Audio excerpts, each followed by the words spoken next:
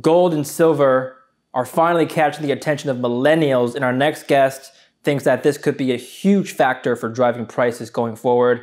Joining me today is Lobo Tiggre of the Independent Speculator. Lobo, it's always a pleasure to have you back. Welcome. Yep, glad to be back with you. Robinhood, it's a platform where users can trade stocks and options and contracts for free, ETFs as well. Tell us about how this is impacting the gold space. Your recent research suggests that a lot of millennials, the primary user base of Robinhood, are starting to catch on to gold and silver. Yes, indeed. Okay, to answer the question, let me actually rewind a little bit and put something out there that might be a little controversial to the audience. But I think the Bitcoin crowd and the Bitcoin craze actually did gold bugs a huge favor, because for decades, really, the typical gold investor understands that gold can't be printed, as now Bank of America is now saying. We've known this since the 70s. We've been waiting for the demise of the dollar for all these years, knowing that they can't print forever. But we were like the lone voice out in the desert, in the wilderness. Nobody wanted to listen to that. Everything's fine. The advent of Bitcoin and the sort of sales case, the use case for Bitcoin, convinced an entire generation of young people that actually there's something to be said for something that can be used as money that the governments can't print. And this has become part of the mindset. Young people today understand that there is a risk in calling something money that governments can create at will with no cost. That's completely different than anything we've seen before. So, quick aside, I would love for the gold guys who hate Bitcoin and the Bitcoin guys who hate gold to stop fighting. If they want to have an enemy, load the hate on the dollar. The dollar is the one that deserves their attention. But what I'm saying in response to your question is that obviously the Bitcoin thing, very popular with young people. The huge ramp up in 2017 caught their attention. A lot of young millionaires out there. And now along comes Robinhood that makes it cheap, free, and easy for anybody, including young people. It's an app on your phone that's just right for the younger generations to trade in other things. So all these people, they get that there's something wrong with paper money, or it's not even on paper anymore, and they get that trading can make you a lot of money, and they're looking for the next Bitcoin 2017. I've made the case for years, really, since 2017, that gold can be that, and that it should and will catch young people's attention when it starts going. And that's what my latest research shows now. It is, in fact, starting to happen, and it's very exciting. We're going to show the viewers some of these charts here that you've put out. Can you walk us through these charts? Explain the magnitude of increase just on a user activity basis that really struck out to you, Lobo. Right. So the first thing to say is this is still just starting. If you look at something like Tesla, it's got 500,000 users buying Tesla stock, individual separate investors buying Tesla stock. Obviously very, very popular. With gold, in gold stocks, it's nowhere near that much. If you look at the most obvious go-to in the space, that would be the GLD ETF. It's the first thing for anybody, doesn't want to pick a company, doesn't know much about gold, doesn't want to hold the physical stuff. They don't get that yet. The GLD is the first go-to place, and it has over 25,000 individual users on Robinhood buying it now. But the really significant thing is that this is a very vertical leap. It's gone to 25,000 from almost nothing a year ago, practically speaking. And very significantly to me, as gold has been breaking out towards its new records, right? We're now close, stone's throw from new all-time highs. And this is catching a lot of attention. It's making headlines. And you can see this in the very recent ramp up in Robinhood users. And one tiny detail, I just checked it this morning, quite interesting to me. You've seen the number of users following the price upwards. Like they're paying attention. They get it. They see it. They want in. Most recently, in the last couple of days, you've seen the number of users accelerating faster than the price. That means these Robinhood users are trying to get ahead of the curve, that they see higher prices ahead and they are speculating accordingly. I think this is all very fantastic news for the gold market. So my first question to you, Lobo, is why is this trend significant? We all know that baby boomers have more wealth, they have more money to invest. Millennials are getting older, they're coming out of school, getting into the workforce short, but a lot of them are still paying off student debts. They don't have as much money as the baby boomers and older generations. Why is this trend? Why does it even matter? Well, first and foremost, if it Actually, let me revise that. I was going to say something else, which is actually second most. The first and foremost thing is that the younger generation is by definition new to the space and a class of generalist investors. These are not people who have been, hoarding gold and guns out in the desert somewhere or in Idaho in their cabin for decades, waiting for the world to end. These are young people. Many of them weren't even alive during the last big gold run up in 1980. So it's really significant. It's an entirely new audience. It's an entirely new, large audience. They may not have a lot of money yet, but millennials, these are not children anymore. Millennials are now coming into wealth and power, and I would not underestimate the buying capacity of this generation and the next one. These people have disposable income. On average, they have fewer obligations and responsibilities than those of us more in the middle of our lives with kids and college tuitions and all these kinds of things on our plates. So I would actually push back and say I think they may have more debts, they may have other issues on their plates, but I think they actually have perhaps more, not just disposable income, but more cash that they're willing to speculate with than a lot of their elder peers. So I think that's important. But the big thing is that this is, by definition, again, new people, not gold bugs. These are generalists. And the one thing that we've been waiting for a long time, really since the bottom in 2015, is for not just the industry insiders and the specialists and the diehard gold and silver bugs, but for generalist investors to get in on this story. And that's what this is a sign of. These people are by definition generalists, and they're piling in. And we see headlines on the Wall Street Journal today about silver, Yahoo Finance, another hangout of young people.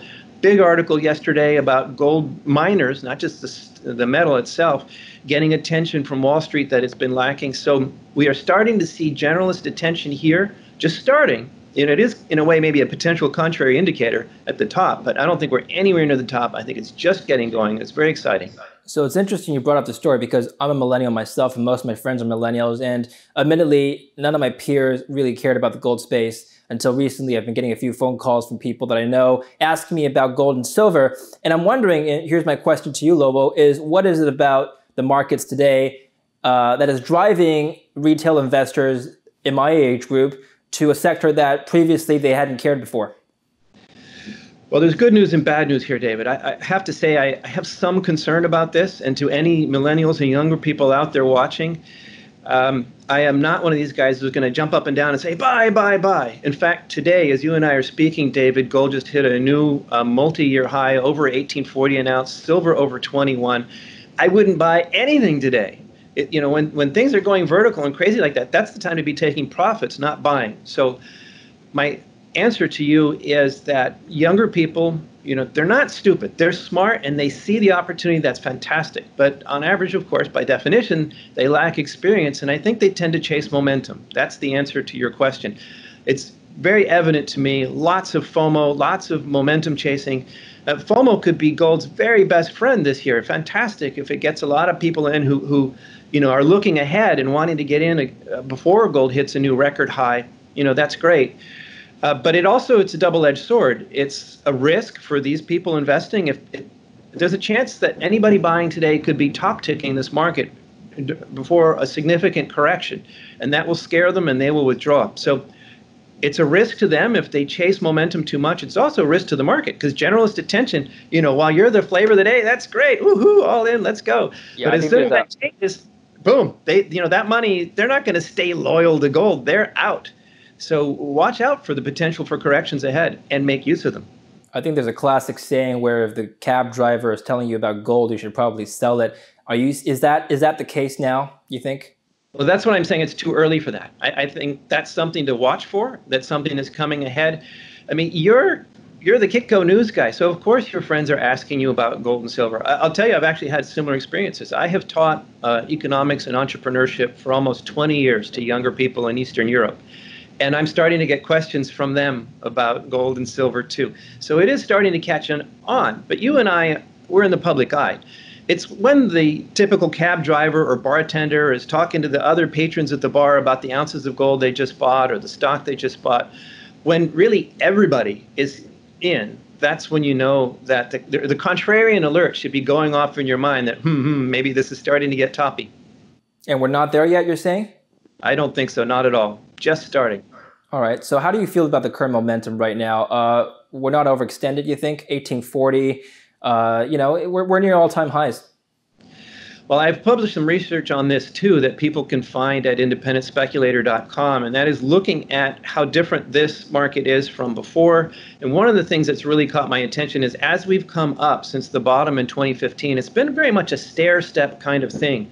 It almost round numbers, right? We held 1300 for a while, then 1400 for a while, then 15, then 16, almost at round numbers, now 18, and we've broken out very quickly if today's surge holds. And now, so what I'm saying is, it could just be that we're so close to the record that this is, the market has the bit in its mouth and it just wants to go for that record. That's not a very scientific way of saying that. That is a possibility. If that's what happens next, you could throw caution to the winds and come out ahead. But what I'm also saying is that the data for the last 5 years tells us that the market has been building, consolidating, building, consolidating, building, consolidating. We just had a breakout. The odds favor some consolidation, I think, and I think that's great for the people just coming on to it now, because that means there should be buying opportunities ahead. And just real quick, by the way, that double-edged sword we talked about before, if generalists that are rushing in now rush out ahead while the fundamentals haven't changed, Europe just announced $2 trillion more as stimulus. The government in the United States is about to ask another rescue about to pass another rescue package. I'm getting too excited here, and I should calm down. Normally, I'm the due diligence guy. I'm the calm one. But the fundamentals are so strong, they're not changing anytime soon. What I'm saying is, if there's a bit of a panic, if there's a pullback and all these generalists rush back out again, it could create, a terrific buying opportunity for the people who get it, who understand what's going on. So this Robinhood story that you've discussed, is that a short-term or longer-term indicator, you think? I think it's both. I think right now it shows FOMO and momentum chasing getting in, and that is fickle. As long as gold keeps going up, then I think that will continue, and I think it'll exacerbate. It'll be a multiplier for what's happening now. I think that happens on the correction side too, but longer term, I think it can't be overstated how important it is that an entire younger generation, they were trained by the Bitcoin mantra, and they're seeing it in gold now, and they're taking it up. And you and I have been to these conferences where we see just a sea of silver hair. If that changes in the future to where it's more of a mix, I think that's extremely bullish longer term for really all commodities, but very much the monetary metals. Can this story be applied to the broad equities as a whole? Because we're seeing equities rally. NASDAQ has already surpassed February highs. And, Robinhood trading account activity has been surging on all fronts, not just in the gold sector. Are we seeing FOMO in the equity space as well? And if so, how do you feel about where we stand in terms of valuations? Yeah, absolutely. I agree. And I got to tell you, anybody who tells you, oh, it's got to go higher because of all the money printing, we're going to Dow 30,000. Or anybody who says, oh, it's got to crash because the reality on Wall Street is the economy is terrible and it's going to go down to 20,000. Anybody who says they know the answer to that, just, I'll be polite. I don't believe them. Nobody knows. It's not knowable. We are in uncharted waters. And anybody who tells you, I've got a chart in uncharted waters, don't listen to them, okay? That said, I got to say, right now, anybody that's betting on Wall Street going up and up and up, I get it. There's a reason for that, and I feel the FOMO myself. But that is not an investment. I wouldn't even dignify it by calling it a speculation. That is a gamble. It is so unknown what will happen next. Yeah, you can go to the gamble, and if the roulette wheel lands on your number, you make a bunch of money. That could happen this year if you bet on Wall Street. But the opposite could happen too, and nobody knows the difference. So my feeling right now is that we've gone from investing beyond speculating to just gambling on Wall Street now. And if you're going to gamble, that's fine, but understand that's what you're doing and the risks you're taking. Lobo, I've spoken to people I know personally who would gamble their entire life savings on the opposite bet of what you just said. Basically, they're so certain that the Federal Reserve is going to bail out any bad news, that the only possible thing you could do as an investor is to not fight the Fed, put all your savings, you know what, savings is not enough, leverage all your money, increase your margin account, put everything in a long position in the S&P and NASDAQ. What would you say to those people? If I was a 20-year-old Robin Hooder with no kids, no debt, well, most of them have college debt, but maybe Trump or Bernie and his friends there in Biden camp will forgive his debt. I don't know. But if I was young and had no responsibilities, heck, maybe why not? Swing for the bleachers, maybe I'll come out ahead. But that's not me. And I'm not going to destroy my wealth on a gamble like that. So I'll tell you very honestly, anybody out there who's thinking about following me in the future, odds are if the markets go up, I'm not going to be the guy who makes the most money this year. And my readers may not be the ones who make the most money this year because I am balancing risk and reward. I'm not interested in just reward, reward, reward. If that's the way fortunes can be made if you're lucky, and that's the way fortunes are lost if you're not lucky. And who's lucky all the time, right? So that's my thing. I'm not a gambler. I'm not interested in being a gambler. And my services, I think, should appeal to people who want to be rational, disciplined speculators, not wild gamblers. No, I understand your argument from a risk reward standpoint, not putting all your eggs in one basket, but just from the standpoint of trusting the Fed so much that you would put your entire life savings. How much faith do you put on QE right now, driving the markets up? I think overall, I'm not going to dodge your question. Overall, I think that is a very sound premise. But again, we are in uncharted waters. Suppose this COVID thing heats up. Suppose it doesn't even wait for the second wave in the fall. We already have accelerating cases. What if the death toll really spikes up? What if people really start panicking? What's buoying Wall Street right now is not the actuality of the easy money making things better for companies. It's market psychology saying, oh, what the Fed's doing will be good for companies in the future, and therefore we're going to be a forward-looking market and get in ahead of that. It's all mass psychology. If that mass psychology reverses, which it could, and anybody who says it can't, just look at what happened in March. We have an example this year that markets can turn on a dime, not even give you the 5 cents change. That could happen, and if it does, that premise goes out the window. All it takes is that confidence to be significantly shaken. You could get a panic, and we could get a sell-off that dwarfs what happened in March. Which, by the way, would be a great opportunity for those who missed the gold rally earlier. How likely, last question, how likely is that sell-off to happen, you think? What are the drivers, what are the catalysts that you're looking for that could push that price down? I'm going to, since we're talking about millennials, I got to say, dude, I don't know. I'm telling you, we're in uncharted waters. Uncharted. I don't have a chart, and I don't believe anybody who says they do. I'm not going to give you odds on that. I think the card is in the deck, and the other one for the ramp up is 2. And good luck to anybody who thinks they know for sure. Thank you very much, Lobo, for your thoughts today. Appreciate you coming on the show. Thank you, David. And thank you for watching Kitco News. We'll have more for you. Stay tuned.